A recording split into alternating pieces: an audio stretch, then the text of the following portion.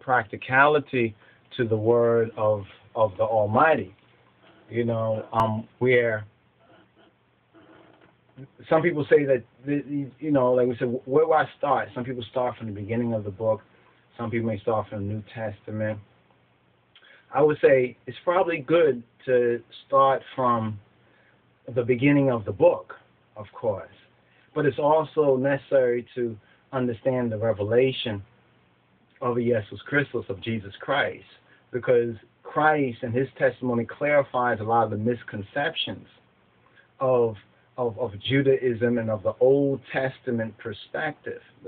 And some of this has been revealed why it's so important, besides just the fact that Yeshua, Yehoshua, Jesus Christ, our black Lord and Savior, is the Messiah, and many of our so-called Jewish brothers and cousins and others should receive Christ. But also, in truth, Christ or Jesus has not been properly ministered by the so-called Gentiles.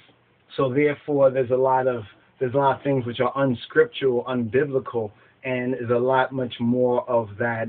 One could call it counterfeit Christianity, or stuff that's Lord, Lord, but not really doing or not really affirming what he truly has said. According to what he said would happen, this is what we witness in Christianity. But this is now to continue on the nature of God, or the natures of God. And we learn a lot by looking at the name. And this is still within the question of, is IYESUS, or is Jesus, Yeshua, is he God or JAH? And we wanted to begin off, as we did, to distinguish between God, the Hebraic God, which is at the root El, Elohe, and Elohim. And there's some other El names as well. And the Schofield Reference Bible has a couple of sections, footnote sections, where they give due regard and emphasis to going into the different names of God from their Hebraic standing and the Hebraic overstanding, that are important and necessary. Because many say, well, it's the same thing, God or JAH. It is a related thing. It's related, but it's not the same thing. This is why in some scriptures it's found JAH or Yah or Yahweh, and in some areas only Yah is found. And there are specific, these are like equations. You understand? They mean something. It's not just an arbitrary choice of words.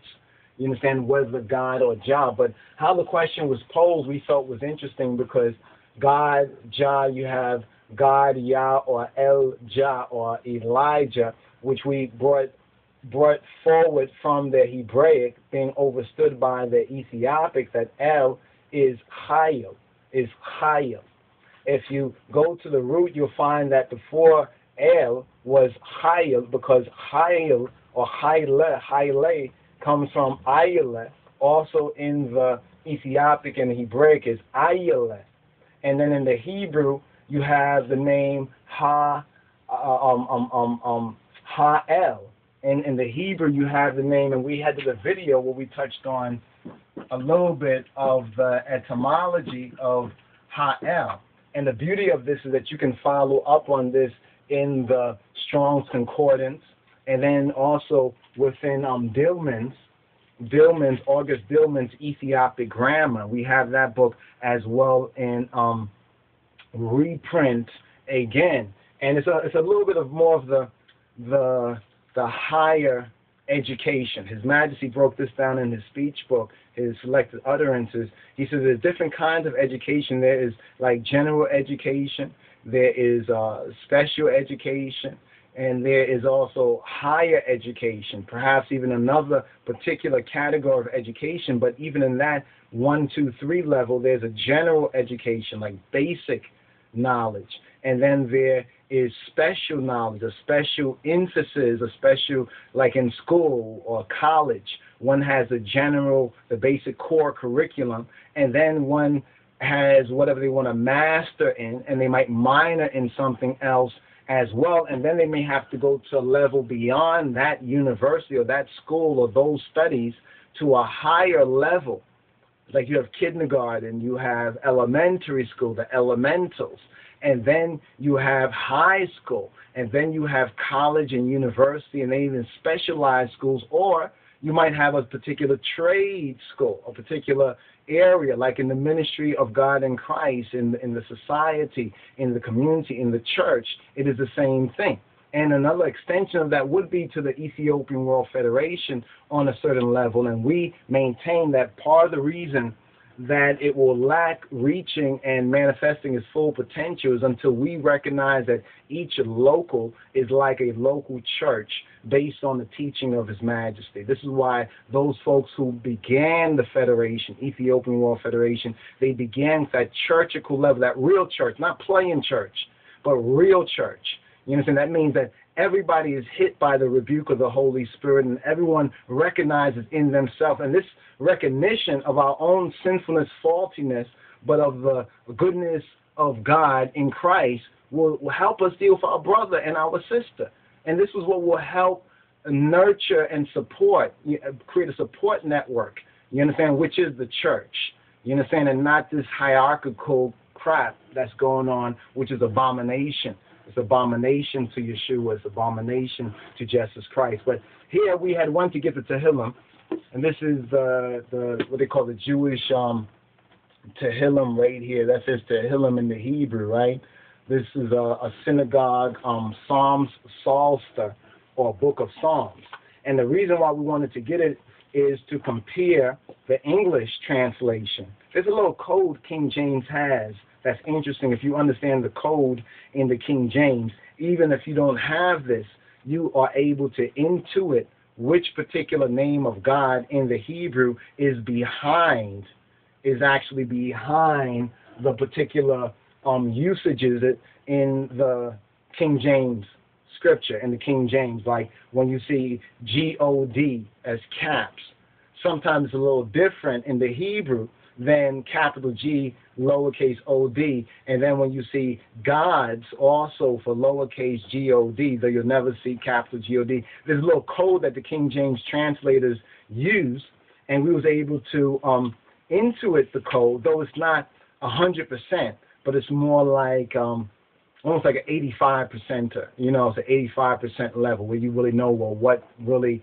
it is. It's not really on that perfect level, but it's a pretty good code of it. But here we wanted to touch on this right here, this particular psalm. Now in this particular psalm, it says what Elohim. You understand? Elohim nitzub or nitzab. Nitzab. You understand? Nitzab. Yeah, nitzab. Yeah, that'll be the nitzab, because this is the square Masoretic Hebrew, the latter Hebrew. And it says ka-edat el. Ka-edat el. In other words, God standeth in the congregation of El. In the midst of the judges he judgeth. This is the beginning of Psalm 82. It says, God standeth in the congregation of the mighty. He judgeth among the gods. It's interesting right here. It's interesting because when you're reading the Hebrew, the Masoretic Hebrew, it would say bekarab Elohim Yashfit or Yashfet. They have overlap, and the Jews do overlap in vowels, and different communities choose to, the kara and the kitab choose to, it's written one way, but they choose to interpret what the possible Hebrew is. That's why there's differences among the so-called Jews on exactly which one it is, because many refuse to go to the Ethiopic, you understand, as a reference source. August Dillman in his Ethiopic grammar, he points that out. But here now the footnote here is that God, the judge of judges, it says El, or it says Elohim is the heavenly judge. Standeth, the verb is not the usual one denoting the opposite of sitting.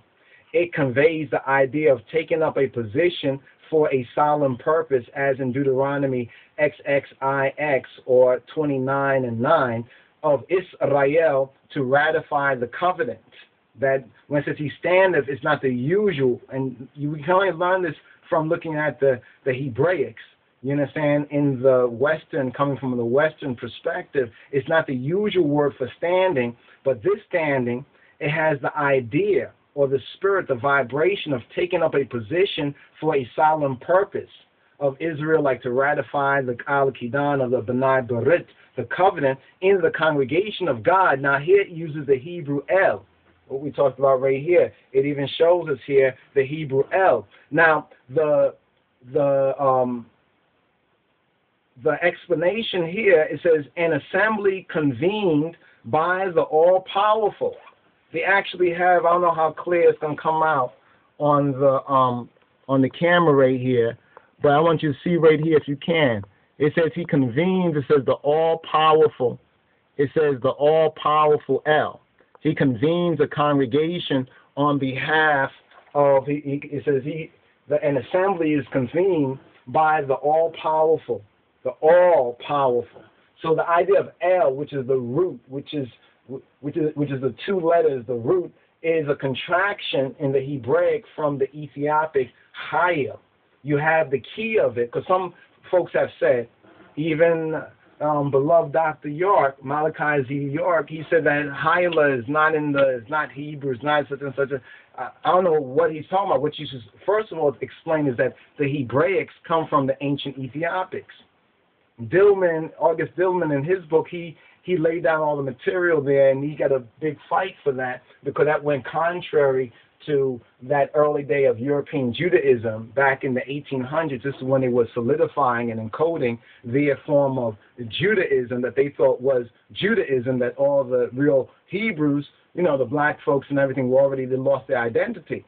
But then they found Ethiopia, and it was like, uh-oh, what we're going to do about this? And Beit Israel, sprouted up in their eyesight. But here in the Bible, it has Ha'el. There's actually a name that you'll find, Ha'el, which means the El, or the God, or is interpreted as the true God. Here they're saying this is the all-powerful, the all-powerful. Now, what does Ha'el and Haile mean in the Ethiopic or the Amharic? It means the power or the power of. If it's said as Haile instead of Haile means the power of. That means something else has to follow it. Haile means my power, or my all-powerful one.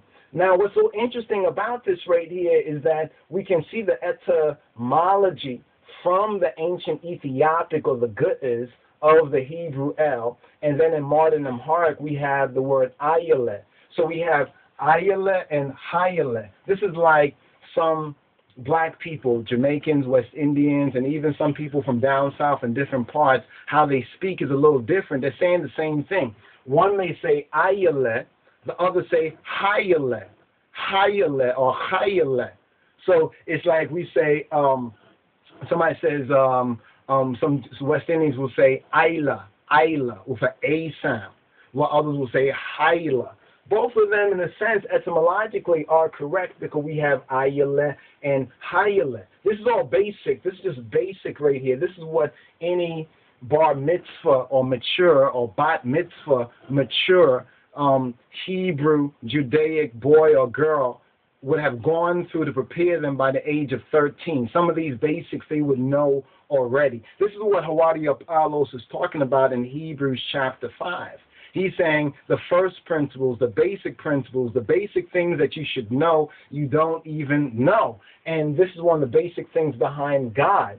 So when we say, is Jesus God? He is the Son of God. So if we say that he's the Son of God, he's the Son of himself, and we start to confuse the true interpretation of religion into what a lot of other kind of religions have done.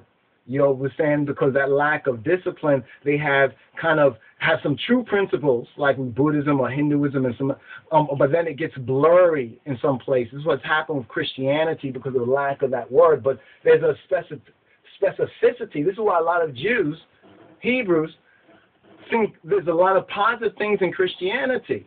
And some actually have become Jews for Jesus, so forth and so on, but some still are a little bit reserved.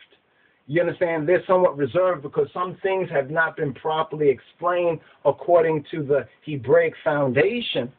You understand? Which is very scientific, very mathematical, very clear. Think about it for a moment. You understand, when we talk about common law, a lot of the law come from the Hebraic common law where the black nobility were ruling, left behind the scriptures and that idea and that practice. White folks and other mulattoes came into it. And, you know, we trace all these royal families back to the real nobility. We find black folks. We're not to stop on that point, but recognize it. But recognize what's deeper than that, what's the real connection. But the main thing is that from the Hebraic, you understand, from the Hebraic or the Judaic idea has also come through those who have mastered certain basic principles, a lot of discoveries in science too. Look at Albert Einstein. Part of that was because he was brought up in a Judaic idea. He may not have been a religious Jew, but his conscience was open to recognize certain things through that particular discipline. Now, I say all of that to basically kind of come back to this point right here about whether Jesus is God or JAH. This is why this is probably one of those complex questions among a lot of folks. Most folks will just say, yes, he is. You know, yes, he is God, you know, because he's God. I mean, he raised from the dead. No, his Father raised him. That's a true testimony. He didn't raise himself, according to the scripture. His Father raised him. The Father is, according to him, greater than him. Now, the mystery, the mystere, is not understood by most so-called Christians and most folks because they're dull of hearing. They don't even want to hear what the real foundation of the word is. They want to just say, well, he died for me and everything, and so I don't have to really, that's not, he'll work it out. And this is one of the reasons why this counterfeit continues to cause so much tribulation. Now, if we go to John chapter 10, 34. Let's go to John chapter 10, verse 34. Because this picks up on this particular psalm right here that we're in, which is Psalm 82. Psalm 82. So when we read in Psalm 82, it says that God standeth in the congregation of the mighty, he judges among the gods. How long will ye judge unjustly and accept the persons of the wicked? Selah. Notice in the beginning of Christ, of Yeshua, IYESUS' ministry, he says, don't judge. Really what he said, if you could read it and understand, he said, don't judge against. In other words, don't be condemnatory. He didn't say don't weigh and try to figure out what it really is, but he said don't be so easy to condemn. You understand? You know, like a lot of the modern Christians, you're going to hell because of all kinds. You're going to go to hell, you worthless, and you a big Christian? Okay. Anyway, he said, don't judge, but really when we understand, he said, don't condemn. Because when we read it in the language in the pure heart, it's like, don't judge against. Because you can judge on behalf of, but most folks judge against. They condemn is the interpretation of that. Selah. Defend the poor and fatherless. Do justice to the afflicted and needy. Imagine, will we have 99% of the people so-called at the bottom and 1% at the top if there was really those who were doing this? And not talking about when Jesus come back, he's going to judge you. If you're saying you're of him and not even interested in the fullness of his kingdom or in the real operation, you're saying, Lord, Lord, he'll say, I never knew you. You understand? Deliver the poor and needy. Rid them out of the hand of the wicked. So a real Christian is supposed to be helping to rid the poor and needy out of the hand of the wicked. His Majesty did so. The 29, including Ethiopia, 30 nations, freed them up from colonialism, from the yoke of white supremacy. You understand? He rid them out of the hand of the wicked. This is why we need ELI. You understand? It says, they know not. They're ignorant. They know not, neither will they understand. This is deep. It says they know not, neither will they understand. This is too much for them, but still do good for them. You understand? Still do good for them. They walk on in darkness and spiritual ignorance. All the foundations of the earth are out of course. I have said ye are gods, and all of you are children of the Most High. I have said ye are gods. Now, check this out. A lot of folks, don't like to really accept the fact that according to the scripture, yes, we are gods, but in what context? See, a lot of folks will read that in ignorance and then run off, yeah, I'm a god because, this, because it's in the Bible. We are God, so I'm a God. And that's the only thing they're interested in. If that's true, I'm interested in what is connected to that. You know, what rights, roles, responsibilities, you know what I mean? I want to know about the fullness. Somebody say you got an inheritance, you're going to run around, I got an inheritance, I'm a rich man. You're not going to go in and say, can I see the will and testament? Can I really go and study really what this is all about? Of course you would want to find out what it's all about. If it was material but spiritual, people play games. Right here in John chapter 10, it says that when he said, I and my Father are one, he didn't say, I am my Father. He said, we are in a oneness. We're in a unity. You understand? Then the Jews took up stones again to stone him. Then the religionists, so like the religious people of the community. Yeshua, IYESUS answered them, John 10 and 32. He answered them, many good works have I shewed you from my Father. For which of those works do ye stone me? Remember Christ says, if he's done this and they treated him like that, then we should surprise us that we do certain things and they'll treat us in the same way. See, when you start to do it, you come across that, you be like, whoa. You know, and this is what confirms the reality. You understand? By doing it, it confirms the reality. 33 says, the Jews answered him, saying, for a good work we stone thee not. People still talking this psychological matrix, right? Like for a good thing, we're not going to hurt you for a good thing, but for blasphemy, because you did this, they're condemning, right? For blasphemy. They say that he blasphemed because he says, I and my Father are one. They say we blaspheme. You understand? Because of our witness of the King of Kings and his Christ. They're always up there same rhetoric. But for blasphemy and because that thou, being a man, makest thyself God. They say that we as RASTAFARI, we are making Haile Selassie God. He's just a man. You know, it's like they're dull of hearing. They don't even hear what they're saying. Instead of saying, okay, let's check this out. Let's really, can I ask you a question? And really, let's put it to the test. Let's prove this. Instead, they run off like these Jews did. Right? Then IYESUS answered them. Check out what he says. This is our answer as well. Is it not written in your law? Isn't it written in your law? I said, ye are gods. Now, what is Christ, Yeshua, IYESUS? What is he quoting? He's quoting Psalm 82, verse 6. 82, verse 6. He says, it's written in your law. Wow, it's written in your law. Notice what he said, the law will be Torah. In that sense, Torah. Now, remember we have the synagogue. This right here is a synagogue Torah. This is a synagogue Torah right here. Now, what's interesting about the synagogue Torah, it's used in the synagogue. It's used not in place of Torah, but alongside Torah within the Torah studies and the liturgy, the Kadase or the Kadash. You understand, the Kaddish or the Kaddish, as they say, of the Jews, the nowadays Jews. It says, is it not written in your law, I say to your gods, that you are Elohim? And it says, if he called, verse 35, if he calls them Elohim, if he called them gods, to whom the word of God came. Check that. If he called them gods to whom the word of God came, he didn't call them gods who the word of God did not come to. To those who the word of God was delivered to, he called them gods too. And the scripture cannot be broken. The scripture cannot be broken, no matter what they want to do, mistranslate, pervert it. The word is still a matrix, a code. It cannot be broken. They may twist up the word here, but what the true word is reflecting in creation, in reality, still remains true.